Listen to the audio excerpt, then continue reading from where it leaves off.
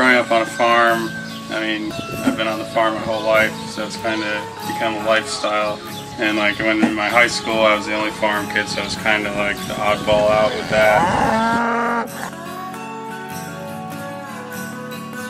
This is pretty much the process. When they start to curl up like this, that means they're getting ready to send their flower shoot out, which is this. You can kind of see the flowers start there. I know all the new things that are coming, new technology, and it kind of brings you up to date, but the key is you never stop learning. Now till September is pretty much non-stop.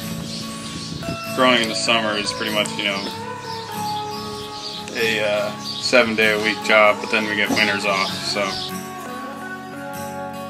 I know it's not often that you come by a 8-generation farm. 8 generations of being in the same family. Our location is also very unique, and that's what makes us kind of viable. Now this whole eat local thing, had to adapt to the times and change the farm, and who knows, maybe one day we'll have to change the focus again. You wear a lot of hats in one day.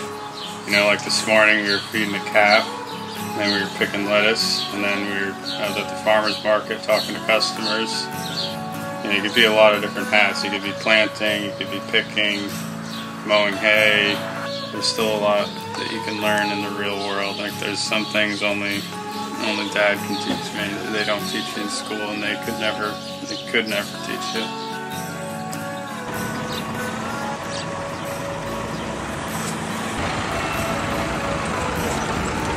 I mean, the big farms, they focus in one thing, and that's all they do. They put all their eggs in one basket, and like we try to be diversified and sustainable, but when you're only doing one crop or one animal, it's not really sustainable, which is a big thing that I'm trying to push here.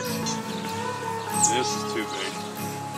My dad always says that there's no money in it, but the eats are good. If you eat, you're involved in agriculture.